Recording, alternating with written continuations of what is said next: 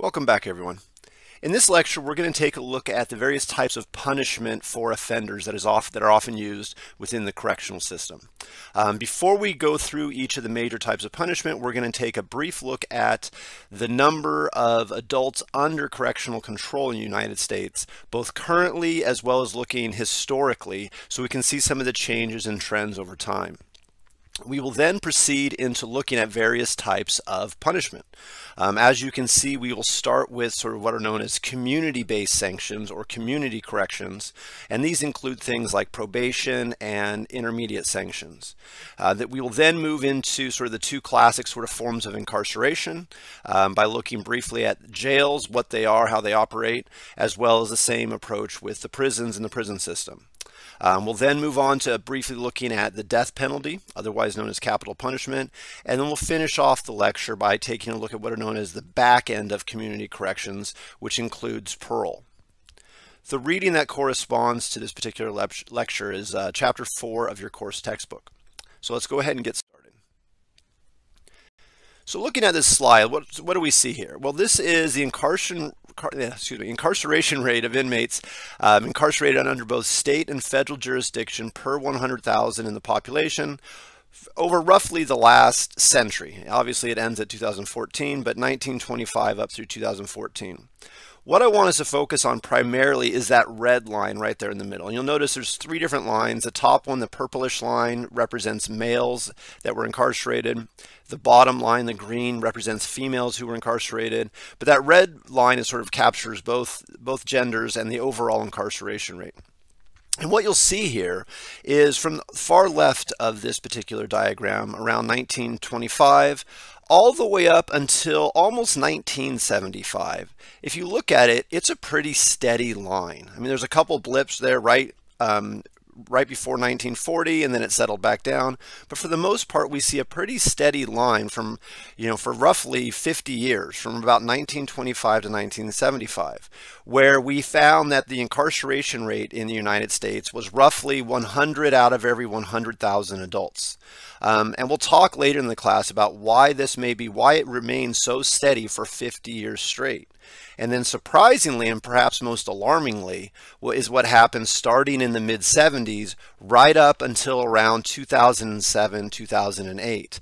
That's where we see what has led to sort of our prison industrial complex and our just booming correctional system in the United States. If you look at that red line, we don't just see an increase starting around 1975, but rather we see an exponential climb as far as the rate of incarceration in the United States, where by the time we get to the early 2000s, the rate of incarceration is over 500 individuals per 100,000. That's a five-fold increase over just a few decades. And one of the things we're going to be talking about and paying quite a bit of attention to this semester is why. What led to that massive spike in incarceration rate? And we'll talk about the various laws and policies and, tough on crime, truth in sentencing, 3 strikes laws, mandatory minimums, things like that you'll become aware of that led to this overwhelming spike in our incarceration rate. But the good news is the last decade or so, we've actually started to slowly reverse that trend. And from about 2008 until now, we've noticed that we're starting to level off and actually starting to see a little bit of a dip. Now this slide only shows from 2008 to 2018, and obviously it's not exactly the same lines representing what we saw on the previous slide, but if you take a look at it, it gives us an idea of what we're starting to notice is we're finally starting, if we look at that red line that at the top, the total, the persons under supervision of adult correctional systems, we're finally starting to see a decrease. And so this means that either we've changed our habits as far as punishment and corrections goes, or we're getting better, or maybe we're missing individuals. And we'll sort of unwrap all the layers of this going forward. But for the most part, one of the nice things and sort of the silver lining is we are seeing somewhat of an easing on our correctional system over the last decade, where we don't have quite the same amount of prison and jail overcrowding, etc. So sort of the two takeaways that I really want to make sure you pay attention to on these past 2 slides is one is that market increase that we saw, that 5-fold increase that we saw from the mid 1970s up until the first decade of the 2000s. And then the second part is what I mentioned before is maybe a bit of a silver lining, has been that rough decrease over roughly the past decade or 12 years or so. And that's something that we're going to try to explain and account for as we talk about the correctional system in more detail going forward. Now this slide includes, there's a lot going on here, so take your time, read through it. The source for this material that's also used on several other slides throughout this presentation is listed there at the bottom. But one of the things this sort of gets at is it talks about some of the areas in which we've seen a decrease since 2008 as far as our correctional numbers and the overall correctional supervision rates. And then you can see here that the first one, that the adult correctional supervision rate has decreased over 20%. The percentage of U.S. adults under correctional supervision was actually lower in 2018 than at any time since 1992. We notice also that the adult incarceration rate has declined every year since 2008. So it wasn't just a blip. We've seen at least a decade or 12-year plus sort of downward trend. And the rate in 2018 was actually the lowest since 1996. So what we're seeing here is we're actually seeing a major change in how our correctional system is working. Now, this isn't a precipitous drop, but it's definitely finally fixing that major spike that we saw from mid-1970s until around 2007 and 2008. So now that we have a look at sort of the trends of what we've seen as far as overall correctional populations over the last almost century here in America, let's take a brief look at, well, what are the components of the correctional system? What are the major sort of things when we think about the types of punishment that are handed out to offenders? So as I mentioned on the very first slide, we're going to start with the area called community corrections or front-end community corrections. And the oldest and probably most basic of this is known as probation. So what is probation? Well, probation is when, in lieu of imprisonment or incarceration, an offender is allowed to live in the community under correctional supervision, so long as that individual abides by all laws. So probation, and we'll talk about the history of probation here in the United States in a later lecture, but probation was sort of meant to punish individuals with something a little bit harsher than a fine, or maybe even a little bit of community service, but for individuals who aren't necessarily needing to be locked up. We feel that jail or prison is too harsh of a punishment for them. So probation is a big catch-all that covers a lot of individuals under correctional control in the United States. And as we'll be talking about, we'll notice that probation in and of itself is only one of the many forms of sort of front-end community corrections. When we look thinking about the numbers of individuals on probation, in 2008 we saw almost 4.3 million U.S. adults were under probation control. By 2018, we saw that drop, similar to the drop that we've seen on the previous slides. We have seen this decrease in the number of adults on probation, and that equates to a 17.1% decrease in the number of adults on probation. So we're having less individuals punished on probation. And for all of these, one of the things I want you to think about is we mentioned in the previous lecture about the corrections being a system, right? There's no way that you impact one component of the system without having a larger impact on other components. So this reduction in the number of individuals on probation, well, does that mean that we're sending more people to jail or prison? We'll take a look at that in a moment. Or does it mean that maybe we're not punishing people as severely? Maybe we're working more with other sort of alternative forms of punishment as opposed to official correctional probation. These are things that we'll have to sort of answer to figure out, well, where did these individuals go? It's not necessarily that people just stopped committing crime. I mean, that could be part of the equation, but it's probably not going to explain the overall decrease. And when we think about community corrections, oftentimes people talk about how it fits into what we call a continuum of sanctions. So community corrections, which includes probation, as well as intermediate sanctions that we'll see on the next slide, exist between the extremes of benign responses, basically allowing people to get away with criminal behavior, and overly harsh punitiveness, right? We want to sort of have a nice array of different types of punishments that sort of fit the particular crime that somebody may engage in. And this idea of this continuum of sanctions also goes back to an idea that was a term that was coined several decades ago, known as the panacea pendulum. And most of you probably know the idea of a pendulum, a big swinging object going back and forth. And a panacea, if you're not familiar with what a panacea is, it means a cure-all, an elixir that will fix whatever ails you. And even in the correctional system, for decades, if not centuries, individuals and researchers and policymakers have been looking for that panacea for the crime problem. How do we punish people to protect society and also reduce crime rates? What is the best approach to corrections and punishment? So Finkenauer in 1982 sort of coined this panacea pendulum term with this explanation. And his argument was, this panacea phenomenon is characterized by a cycle of unrealistic expectations, failures and dissatisfaction with the proposed cure-all, and ultimately a renewed search for yet another foolproof elixir for the crime problem. All right, so what is he saying here? One of the things that we're going to be discovering this semester is that from one time period to another, we're always looking for the cure-all, the way to fix the crime problem. How do we punish effectively and also reduce crime? And so there's time periods where there's a big belief in rehabilitation and therapy and diversions to typical punishment, and that becomes the popular idea at the time.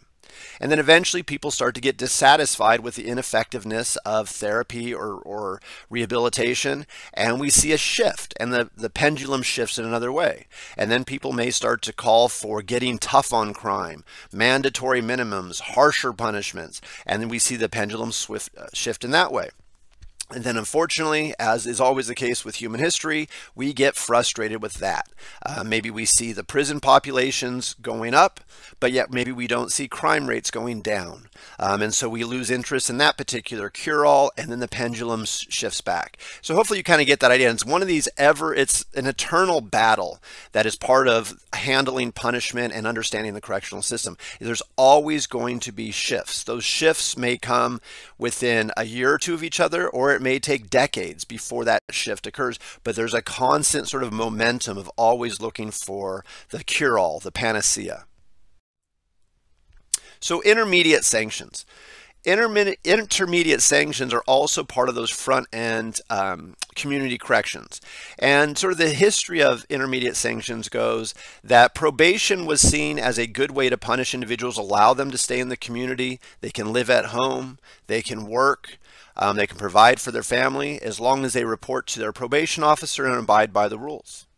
And then the next leap was, well, if they don't abide by the rules, let's lock them up, let's throw them in jail.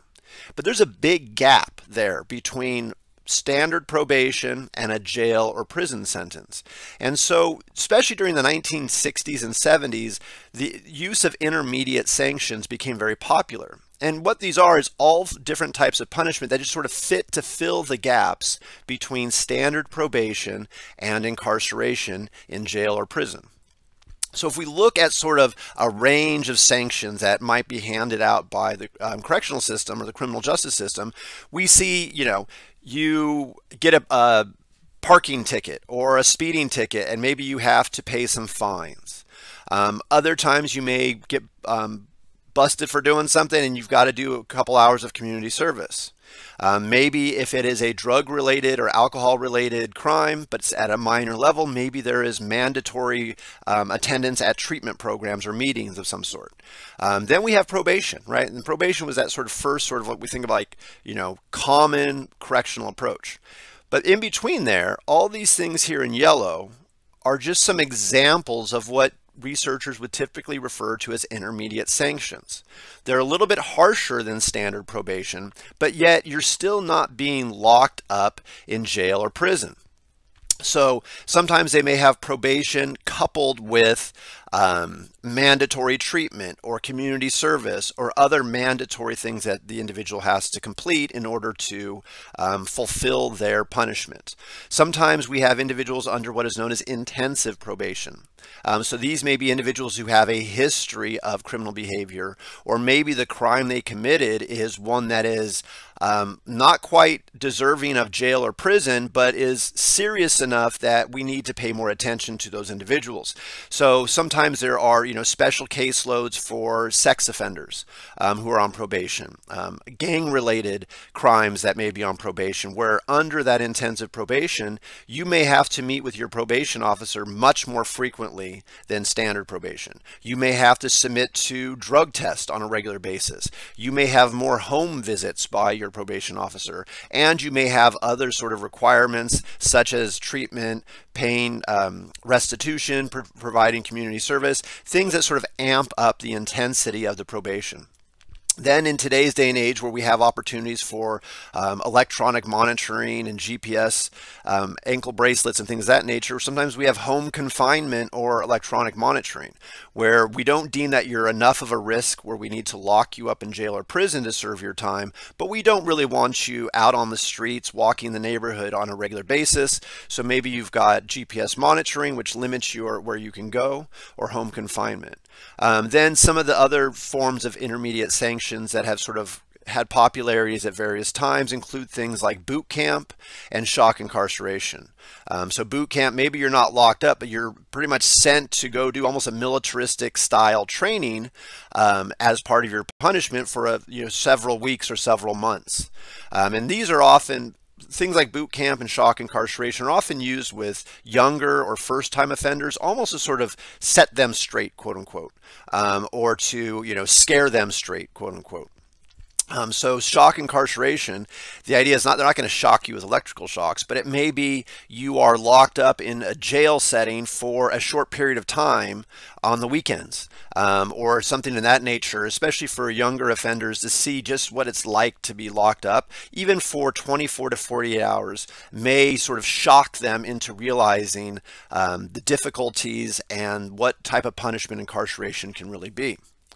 And then as we move beyond there, we move on to some of our other more classic forms of punishment, such as jail and prison, that we'll be talking about here in a second.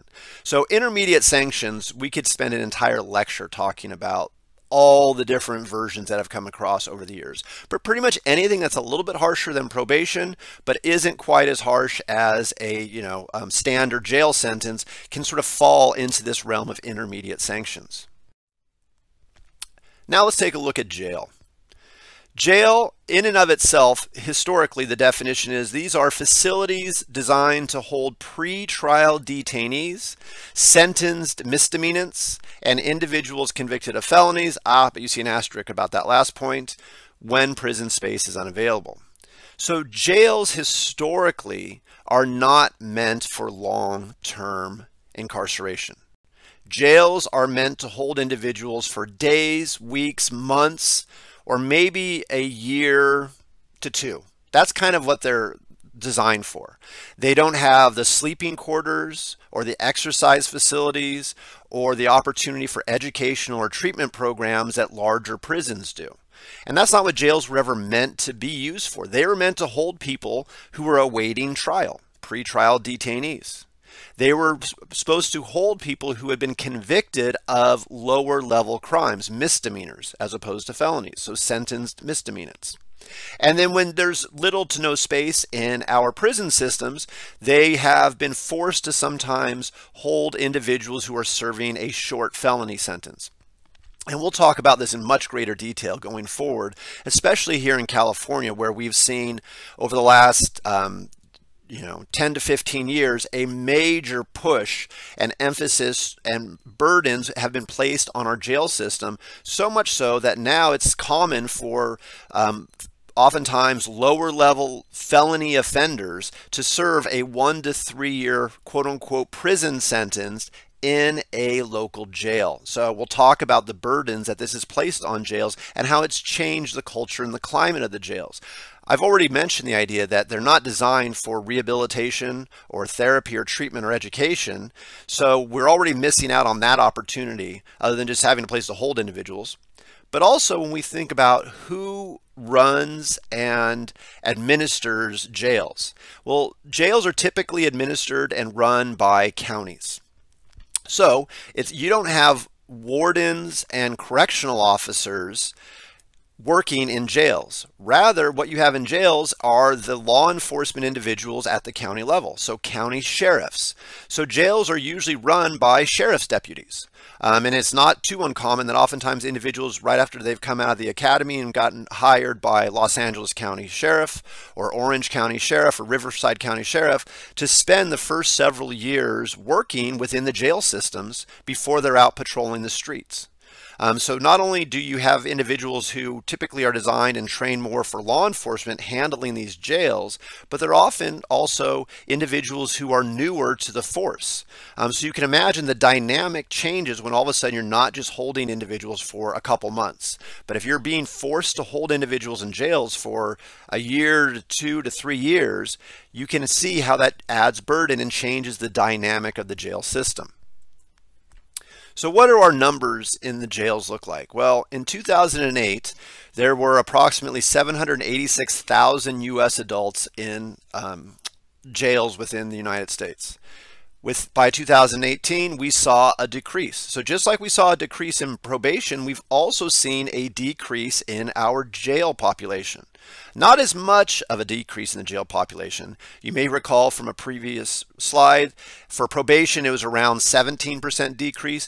Jails have only seen about a 6% decrease. But even so, we've seen a reduction here as well. Then we move on to sort of the granddaddy of them all. Whenever we think about a corrections class, and as soon as you tell somebody, I'm taking a class on the correctional system or corrections in a singular sense, people automatically assume it's all about prisons. Yes, prisons are sort of the cornerstone, especially here in America, of the correctional system. But as you've already started to see, they're just one slice of the pie.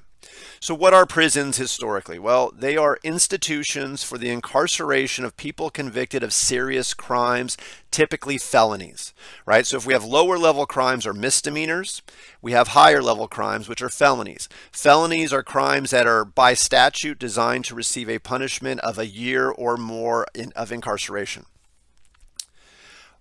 Further, when it comes to prisons, we sort of think of two sort of types of prisons that exist side by side here in the United States. We have state prisons, which are state-run and handle individuals convicted of state and local laws. So here in California, we have over 30 state institutions or state prisons. But also, alongside those, we have federal prisons. Now, federal prisons aren't as numerous across the United States, or even in California, we only have a handful of federal prisons, but yet they operate oftentimes in a similar fashion as state prisons, but they are designed to be run by the federal system and handle individuals convicted of federal crimes. So although you may see similarities between both state and federal prisons that we'll talk about in more detail later, one of the things we have to think about is, well, one of the glaring differences is who funds them, right? State prisons are typically funded and run by state government, whereas federal prisons have access to the federal budget and are run by our federal government through Washington, D.C. And also the types of crimes that individuals are convicted of differ whether or not they are convicted of a state or local law versus a federal law. So let's take a look at how the prison population has changed over the last 10, 12 years. So in 2008, there were 1.6 million U.S. adults incarcerated in state or federal prisons. And a decade later in 2018, we see another area where we've seen a decline. We see it drop down to about 1.47 million U.S. adults, which is almost a 9% decrease. So far what we're seeing here is we've seen, as far as our correctional system goes, we've seen decreases in probation, decreases in jail populations, and decreases in prison populations. So clearly it's showing us that it's a different manner in which we are punishing individuals. Does it tie to a reduction in the crime rate? Perhaps. Does it tie to a change in philosophies? Going back to that panacea pendulum? Are we trying different approaches that don't involve the classic probation, jail, and prison? Perhaps. There's many things that sort of contribute to this decrease that we've seen over the last decade plus. Then we have sort of the unique category of punishment, the death penalty, otherwise known as capital punishment here in the United States. Now, the death penalty has been part of America since our inception. We brought the philosophy over from Europe. We've modified it to make it its own American version that we'll be talking about the nuances of what make the death penalty in America very American. But it's been part of America. Now, for most of you within your lifetime, you're probably aware of the fact that there's been a push to move away from capital punishment, to move away from the death penalty. And we'll see that with some of the numbers, as even though it's still part of America, it's not nearly as popular or used as much as it was historically. California, in fact, which hasn't even used the death penalty to fruition, hasn't executed anyone since, I think, 2006 or something like that. So it's been quite a while. We still have the death penalty on the books, and we still have, give or take, roughly 740 inmates sitting on death row who are sentenced, quote unquote, to be executed, but I don't see an execution coming anytime soon for these individuals. And we'll talk about sort of the repercussions of having individuals on death row, even if there's no sort of plan to bring their punishment to conclusion at any point in time. So a couple other things that have happened over the last 50 years, give or take, in the United States have been some of the initial sort of like rallying pushes, good and bad, as far as the death penalty. The first that you should probably be familiar with is a case called Furman v. Georgia, 1972. And this led to the suspension of the death penalty across the entire United States. So at the federal level all the way down, the death penalty was suspended in 1972 as a result of this particular case. And as often happens with a lot of legal cases, the actual facts and the rationale behind this goes more with sort of the technicalities of the cases. The death penalty was suspended due to an argument of arbitrary and capricious rulings due to jury discretion. In other words, one of the things that was brought up was that juries were not properly informed of all the repercussions of the death penalty. We're not told enough about alternatives, we're not told about the severity of some of the, handing down a death penalty, et cetera, which led to Eighth Amendment issues. And we'll talk about arbitrary and capricious and Eighth Amendment things going forward. But Eighth Amendment, just to sort of give you a glimpse at it, is that, the cruel and unusual punishment. No one should be subjected to cruel and unusual punishment. And some of the technicalities of how cases were brought before juries, how juries decided cases that involving the potential for the death penalty were found to be in certain violations of Eighth Amendment, and therefore Furman v. Georgia suspended the death penalty in 1972. But as that pendulum swings back and forth, it didn't take long for another case to come forward, and sure enough, Gregg v. Georgia in 1976, all of a sudden we saw the death penalty reinstated. And the bottom line was the individuals in the areas where they found that the jury instructions and the way that the trials proceeded when it came to a death case, where there was issues, they revised the statutes. They revised how the cases were handled. They revised how juries were instructed and selected in order to sort of seal the gaps that were found and exposed in Furman v. Georgia. And sure enough, in 1976, we see the reinstatement of the death penalty. However, many states took the initial Furman v. Georgia as sort of the starting point to completely start going a different trajectory, to go down a different path and to start moving away from the death penalty. While other states, as soon as Gregg v. Georgia was finalized, they were very eager to get back to using the death penalty. And we'll see some of the states, and we'll talk more about that going forward. And one of the things here with Gregg v. Georgia was by revising the statutes, they focus on sentencing guidelines for juries and judges, as well as a recognition of mitigating and aggravating circumstances in certain cases. So when we look at executions over the last 90 plus years in the United States, let's just look at this first slide, then on the next slide we'll pick up in 2008 and move forward. But as you can see here, that even though there may be cries for the abolishing the death penalty or fear that we overuse the death penalty, our numbers in the 2000s looked nothing like prior to the two Georgia cases, prior to Furman v. Georgia and Gregg v. Georgia in the 70s. That's why you see that the gap there in the 70s, because that was when we had the suspension of the death penalty. But we go back to the 1930s, 40s, and 50s, and you can see that the executions in the United States were well above 100, oftentimes getting close to 200 per year. And whereas since Gregg v. Georgia and the reinstatement of the death penalty in 1976, we saw a spike that sort of climbed to around 2,000, and then we've seen changes, a precipitous drop since. And we look at the executions focusing solely on the era post Gregg v. Georgia. What we see is a slow starting in the 70s as states started to reintroduce the death penalty, and then it became popular with tough on sentencing and mandatory minimums and other types of get tough approaches. And we saw it sort of peak at close to 100 executions right around 1999, 2000. But since then, we've seen a precipitous drop. And it tends to sort of show the way that the pendulum and our sort of society is moving as far as our belief about the effectiveness and the appropriateness of the death penalty, and we see those declines. Now, are there still some states that use the death penalty more than others? Absolutely. When we get to this later in the semester, we'll talk about states like Texas and Georgia and Alabama still use the death penalty quite a bit more than most other states. When we look at the prisoners on death row, we can see this is one of the problems.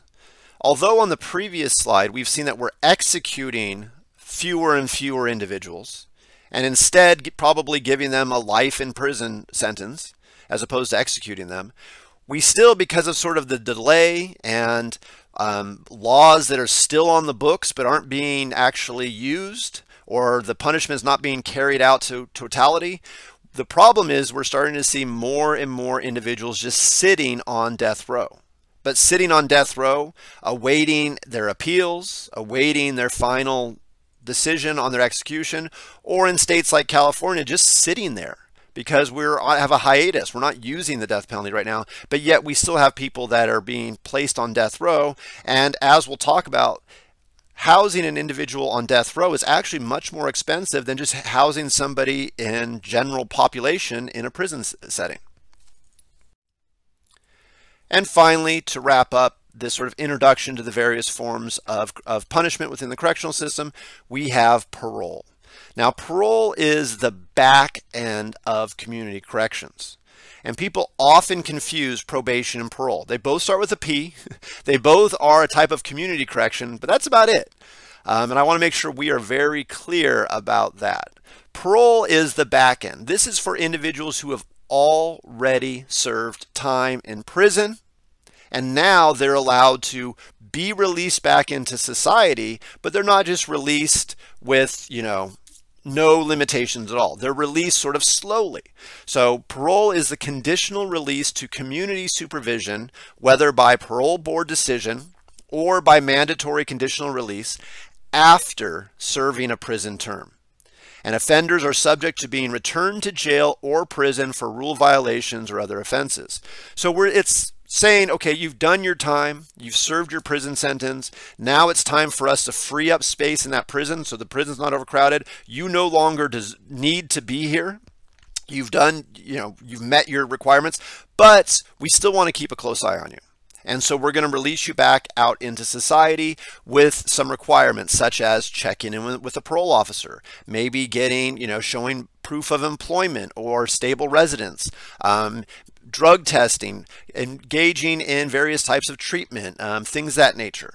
So a lot of the requirements may look like probation, but it's clearly a distinctly different group of individuals, right? These are not, individuals who are first-time offenders or have only done minor crimes and they're allowed to be in the community. No. Parolees are individuals who have been to prison. So they've, by and large, are individuals who have been convicted of a felony and have actually served their time for it, and now they're slowly being reintroduced back into society.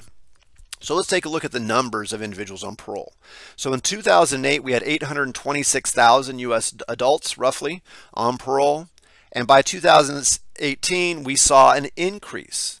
So a big takeaway from this lecture is across the major categories of punishment in the United States over the last, 10 to 13 years, give or take, the one category that we've actually seen an increase in has been parole.